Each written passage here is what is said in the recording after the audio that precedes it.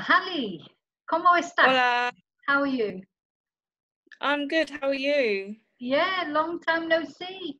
Right, I'd just like to Yeah, introduce you to my student Hally, who we haven't actually been able to have a class since March, wasn't it? Was it 13th of March, I think, whenever the 13. lockdown Yeah, started. And Holly's coming back to class. Hallie's coming back to classes in September. yeah, And she's very kindly agreed to do this podcast and just answer some questions about her experiences in Spain and etc. yeah. Okay, so Hallie, first of all, tell us where you live. I live in Los Balcones in And where's Torrevieja. near Torrevieja? Yeah. Yeah, and I'm from Brighton in England. Right, okay. And are you missing it? No, I'm enjoying life in Spain at the moment. Yeah. Right, okay. And how long have you lived in Spain, Hallie? Just a couple of days over a year. We moved last year, July the 15th. Right, okay. Right. So you've had your first year anniversary in Spain. Yeah. Right. And what a year. What a year. I mean, what a year to come and live in Spain just as all this is going on. Sorry. Yeah. Okay. So what do you think then, Hallie, are the positives of living in Spain? Well, obviously one is the weather because it is hot and just everything really like the towns, the culture. It's just like it's so much better than England. Like the people are like nicer and it's just better, I guess. Yeah. Okay, so even the hot weather, do you even like the hot weather as it is at the moment? It can get a bit too much, but you can't take it for granted. No, exactly. Take it for granted. I think when you've like for me, because I've been here a long time, I do take it. Yeah. I know I do. And I have to remember sometimes how horrible a long winter in the UK can be, because we don't sort of obviously get that here. So I don't like the hot weather, but it's only really 8 weeks of the year that we have it really, really hot. So you can put up with it for just those 8 weeks, I suppose. Yeah. Are there any negatives, do you think, of living in Spain? I would say one negative is the mosquitoes. Yeah. But they're not bad, really. And of course, where you live in Los Balcones, because you're near the salt lake. Yeah. It is quite bad for mosquitoes there. Yeah. And what do you do to try it? Do you put cream on, or have you got a magic formula to avoid them, or do you just have to suffer it? Well, I don't get bitten, but we went to a pharmacy because my mum gets bitten a lot, and they said to go to Holland and Barrett in Habaneros in Torrevieja and buy B1 vitamins. That's interesting, right? Yeah, and she thinks they're helping. Like it gives you something in your blood or something to get rid of like they don't what like mosquitoes don't like. Yeah. Right. Okay. Oh, that's interesting. So that's like a B1 supplement. Yeah. Yeah, you might be able to get in like Mercadona as well and places like that. But anything's worth a try, isn't it? Because they do seem to bite some people more than others, and also some people seem to have a worse reaction than others. Like I don't get a very bad reaction, just a bit. It's itchy. Yeah. But friends of mine, they get like really big sort of allergic reactions. When my granddad came on holiday, he got bitten on his legs and we had to go to the pharmacy and they told him to go to hospital because it was like really, really bad. And they just gave him an injection and in 2 days he was fine. He was fine, yeah. So some people obviously do get. I personally have found that once you've been bitten, I mean, to avoid getting bitten, what's good is the colonia, the Spanish that you buy in the supermarket, so they use it on their children. That seems to work. I've tried that. And then if you do get bitten, my favourite antidote, if you like, is Savlon. I think you can't beat Savlon. Put it on a bite and it stops itching within minutes. But Yeah. that is a definite negative of living in Spain is the mosquitoes. Yeah. And I just like that because Hally is actually my youngest student. How old are you now, Hally? 17. 17. My youngest adult student. I have got a little girl who does Zoom classes with me. But and how long have you studied Spanish, Hally? Tell us about your experiences with Spanish. So I did Spanish as a GCSE in high school in England, but they just teach you the basics of Spanish, like hola, like just the basics. But I studied with Vicky for 2 months, nearly 3 months. Yeah, but you'd been you started more or less right after you came here, didn't you? Was it this time last year that you came to ask about classes? It was in August, was it? Was it? I thought it was January. I remember you and your mum coming along. Yeah. You sent me a message and you came along. I feel like it was in the summer break. I think it was very shortly after. And then you started doing classes, and of course, you did classes more or less through then to when we finished, I think. Or was it January you started? Maybe. I thought it was January. Ah, right. I knew it was after a holiday, so it must have been after Christmas, after the Christmas holiday. Yeah, you came along, and it's a shame that you got, because you were doing really well, actually. Obviously, you had a basis. Yeah. But you seem to find that then it put it all more into context for you in that. Okay, so why do you think it's important to learn Spanish? Why do you think it's important? I think it's important because it helps you a lot in situations in the public. For example, like in supermarkets, shopping centres, with your neighbours, like a lot of things. Yeah. There's quite a lot of Spanish people where you are, isn't there? So you live in Los Balcones, which is quite a good mixture. There's British people, but there's also Spanish people, isn't there? Yeah. And there's also of different. So our next door neighbours are Georgian. Ah, right. Okay. And then the next door, the other way, is German. But then all the houses around us are Spanish. Right. Like Spanish people. So yeah, there's a lot of.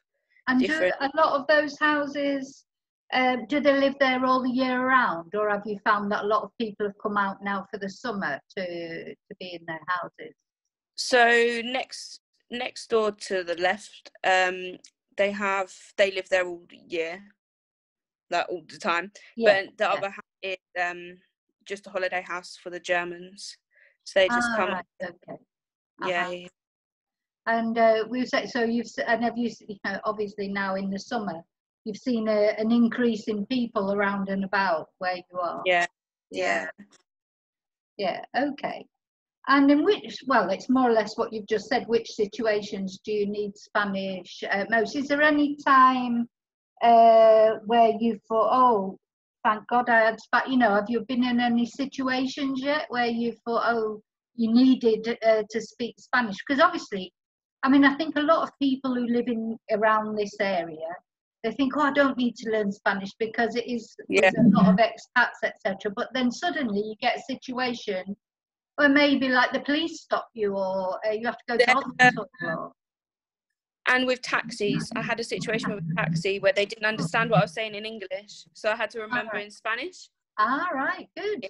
Yeah, you can't just expect that you'll always get spoken to in English, can you? And then, if you have a problem, it makes a big difference if you can at least speak some Spanish, because if nothing else, even if your Spanish isn't fluent, I think it makes them feel better that you're trying to speak to them in Spanish, and they tend to be a bit more helpful, don't they then?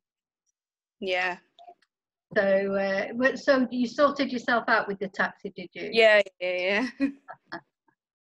And are you interpreting for your mum now and that? Your mum and dad, are you like the? Yeah, there's a lot of things where they, like in a supermarket, they'll ask me to ask a worker where something is because they don't know, or so like, Hally, you come on. Yeah.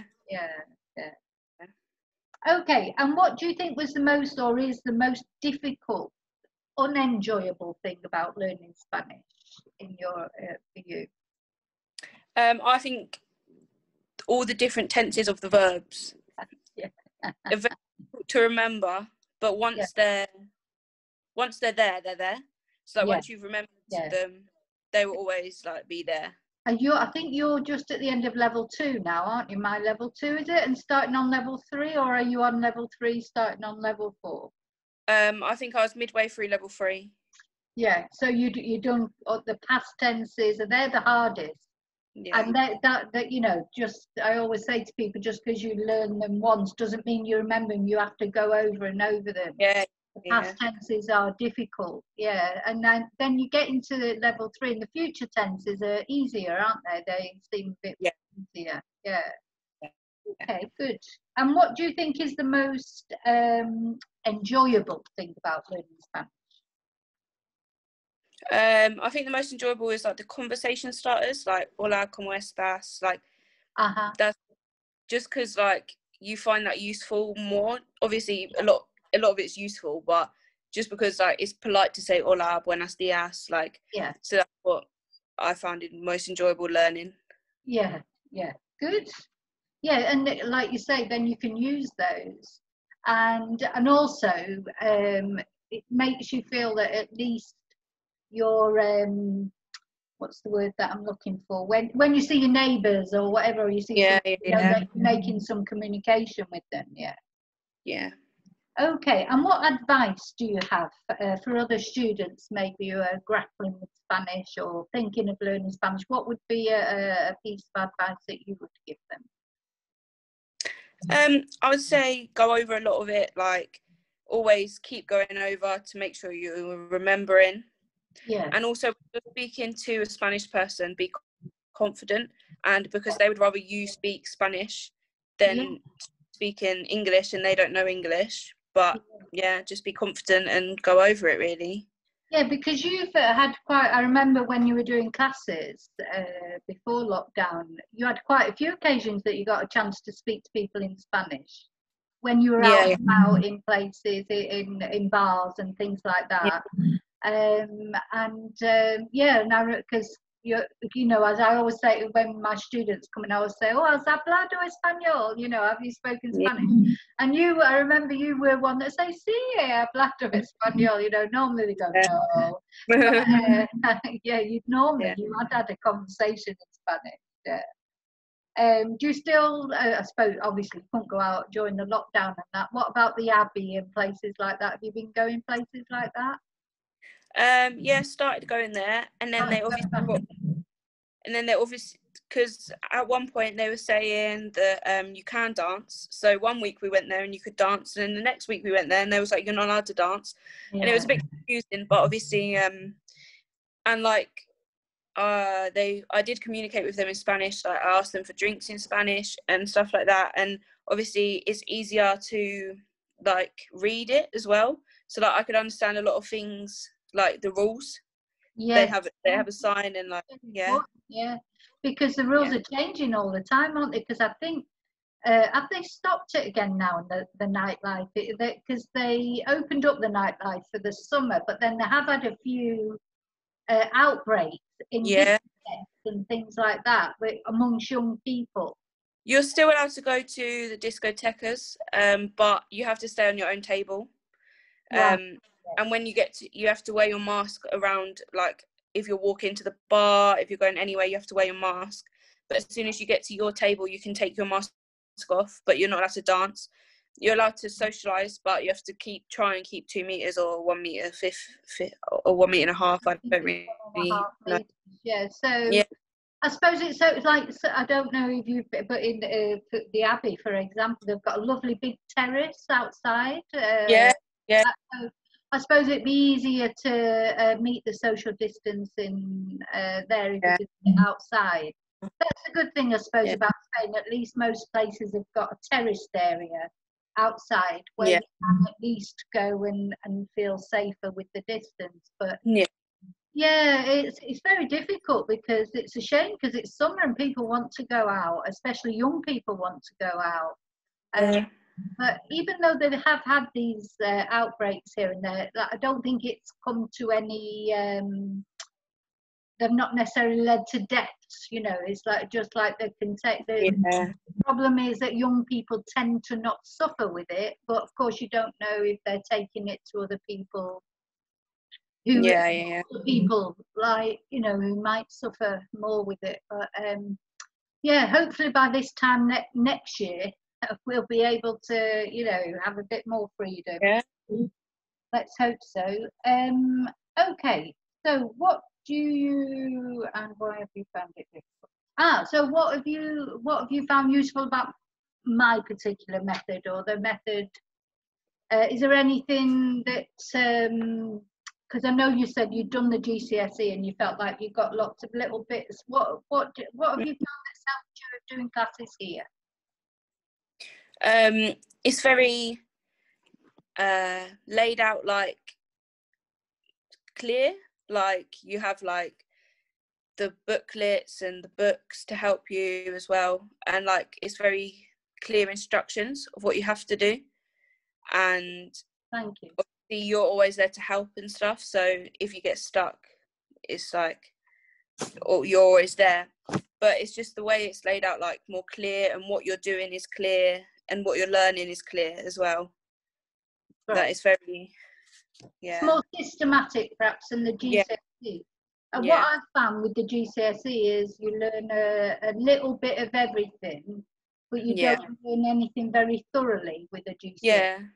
You learn, it's good, but you just learn what you need to learn for the GCSE, really, and not to speak. And not a while. So it's just to get you through that particular exam, I suppose. Okay, because you have a GCSE, don't you? Passed your GCSE. Yeah. Okay. And I think this is the last question that I've got for you. What is one thing that for you is essential for living in Spain?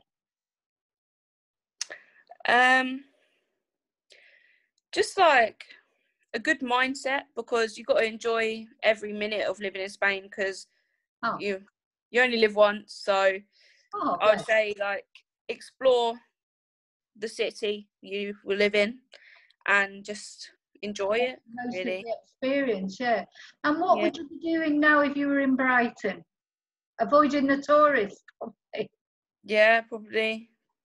Not much. Do you get tourists in Brighton in the summer normally? Is it? Does it get very busy? Yeah. Very busy. And well, you probably miss your family and friends, but apart from that, is there anything you miss about Brighton? No. No. Oh, that's good. That's good. So we always miss our family and friends, but I think if I was to think, I also think I'm really shallow. The things that I miss about the UK is mainly shopping, shopping centres, or, maybe I miss, I don't know, Marks and or something like that. One thing I do miss is McDonald's milkshakes. Right. Don't they do them in McDonald's? No. They don't do milkshakes. How strange. They don't do milkshakes. They do McFlurries, but not milkshakes. All right. And you think because batidos, because that's what they are in Spanish, milkshakes, they're quite popular here. So that's very strange that they don't do them here. They do them sometimes on like a when they've got like their promotion thing. So at the moment there's a Cola one, I think. But they don't do like the normal banana, strawberry, chocolate, vanilla ones like England do. You need to send an email or put a suggestion in the suggestion. Milkshakes. Well, I'm sure you're not the only one, because I mean, it is different here than McDonald's. I remember when I came here that they do salad, and that maybe they do in the UK now. Yeah. They didn't when I came here 20 years ago, and to come and they did beer. You could get a beer, which that's different. Time, and salad, which they certainly didn't do in the McDonald's in Britain then. No. And people were smoking in there, because the smoking ban hadn't arrived there yet. So it's strange, because you just think McDonald's is something that would be the same everywhere. Yeah. It's different everywhere you go. Different, slightly different everywhere you go. Yeah. Okay, so I believe, so you, in your spare time, I suppose, but it's a bit more than a hobby. You sing, don't you? Yeah. Love singing. Yeah, I know. You go all modest now, but you actually are a really, really good singer. And earlier in the year, you entered in the Got Talent. Costa's Got Talent. That's right. I've forgotten what they called it. And then, of course, that was all brought to a grinding halt because of the lockdown. So, do you think you're going back into that again? Most probably with my brother. Yeah. My brother plays guitar and I sing. My brother sings as well. Right. But yeah, we're gonna try and start gigging at like bars and restaurants and stuff. But at the moment it's on a hold just because there's a lot of places that aren't taking newer singers just because they know the people who have been in, if you know what I mean. So for this summer they've basically got their lineup every bar. So we're gonna try and do it in the winter, start getting it out in the winter, and then try in the summer to get more out. That's right, it was probably programmed a long time ago, the summer. Yeah. Most important. And then, of course, with the lockdown, a lot of entertainers will have been out of work, and that must have been very difficult for them and the bars themselves. So yeah, it's just a question of and do you have a name for your duo, or that we should? Not at the moment. We're trying to think of one. But when you come up with one, let me know, and look out for it. Very. Well, you'll see it advertised. Yeah. Oh, good. And the Costa's Got Talent is back next year, is it? Next year, I think, because we auditioned on the 9th of March. Right. So next year, really. You auditioned on the 9th of March, and on the 13th it was the lockdown. Yeah. And on the 13th, it was meant to be the semi-final as well, because there was only 3 rounds. So there was the audition, semi-final, and final. But on the 13th, it was meant to be the semi-final, I think. But on the 9th, it was the auditions because we were one of the last to audition. Gosh, so many people's plans just went out the window, didn't they? It was very You were actually in class with me on that last day, I think, on that Thursday. And we all went, see you Monday. Yeah. That was it. Yeah, very surreal. But and we went because we saw it on Facebook that we was going to get locked down, and obviously the people were going around, and that's when I had to use Spanish and try and translate when it was going around in Japan. Telling you to stay at home. So it was a bit silly, but we went to the pub and we was like, let's go to the pub for one last drink before we go in for 2 weeks. And we were saying to the barman, like, see you in 2 weeks, like, hopefully it'll be gone.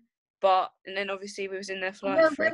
When I look back now, I think I must have been mad to believe that it would only be 2 weeks. But they were back over the government, weren't they? They sort of just gave 2 weeks, because if they would have said to us then, 3 months. Yeah, we would have been like, no. So they just did it bit by bit. But it was surreal, very, very strange. But anyway, let's hope we're over the worst of it now. So yeah. Okay, well, thank you, Hally, and I will see you in September for classes. 7th of September, we start again. I'm really looking forward to it. I don't know about you, but I'm really looking forward to it. And it'd be nice to have, I've been doing Zoom classes, and that's great. It's great, but I have missed, obviously, the classroom environment. So that'd be nice in September to get back to the new normal, la nueva normalidad, and we'll see how it goes. So thanks for giving me some of your time today, Hally, and I will see you. Te veo en septiembre. Sí. Okay. Vale. Have a nice day. Adiós. Nice evening. Okay. Adiós. Adiós. Adiós.